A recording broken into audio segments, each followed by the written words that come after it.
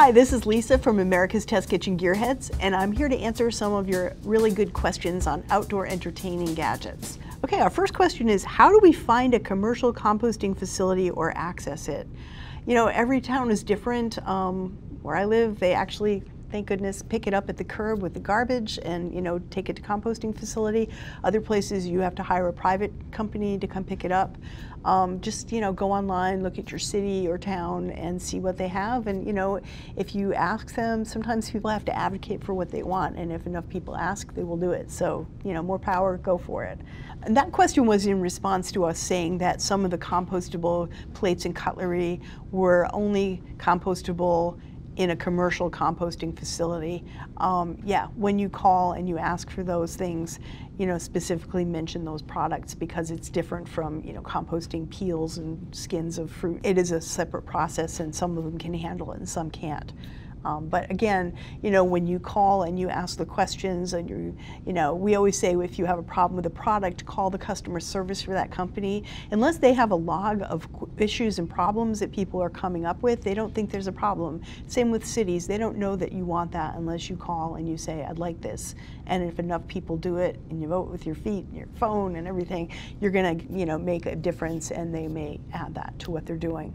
So good luck. Someone asked, should we be expecting a portable gas grill Gearheads video? We showed you the winner already, so yeah, no, probably not. But you know, honestly, you know, the whole review with all the details is on our website, americastestkitchen.com. And you know, I was out there back there grilling stuff for days, and there's lots of details that we couldn't get into in this video. But you know, you have the winner.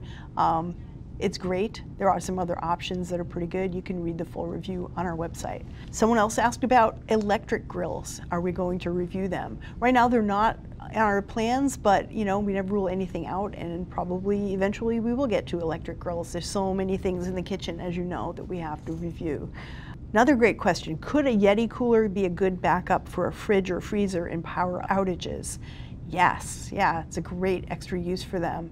We put all kinds of food in there and put in the ice, and everything stayed cold for days and days. We were really impressed by how nicely it kept everything.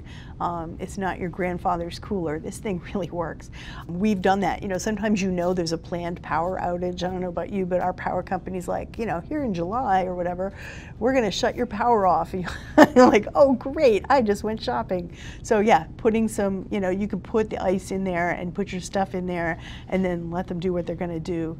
And in emergencies, same deal. Just grab all your ice, throw all your stuff in there, and it's gonna probably stay safe for a day or two at least, and maybe even longer. So yeah, great idea, good tip.